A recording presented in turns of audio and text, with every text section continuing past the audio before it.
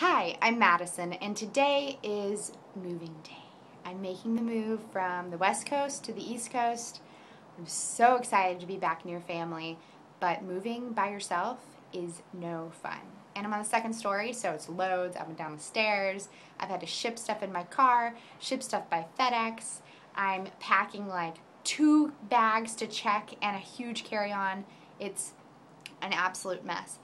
But I realized, you know what would make my day better? An ice cold beer. And the only beer left in my fridge after packing is a Shock Top. So I'm going to be having a Shock Top Belgian White, which is actually a really great choice because it will be nice and refreshing, which is really exciting. And give a little pour. Just enjoying the nice day outside. This is my gorgeous view from my apartment complex. It sort of feels more like staying in a hotel, not so much like somewhere I would live, but, you know, whatevs. So, I just did a little pour right here.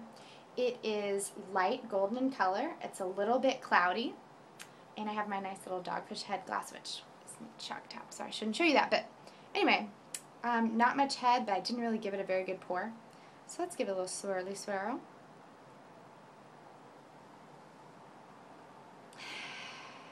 Smells like spring break and sand and beach and coriander and lemon peel and orange peel and yeast and fresh baked bread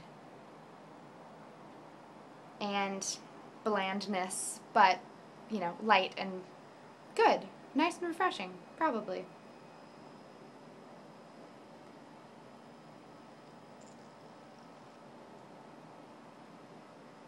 It has way more nose than it has taste.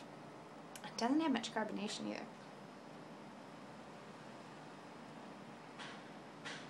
But you know what? That is easy drinking, and it's ice cold, and it feels really nice on a day like today.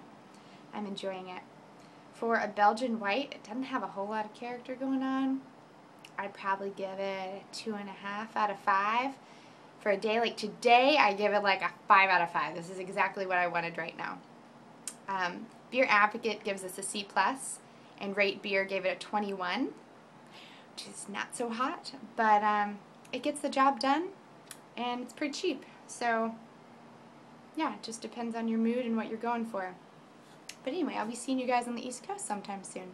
So, cheers!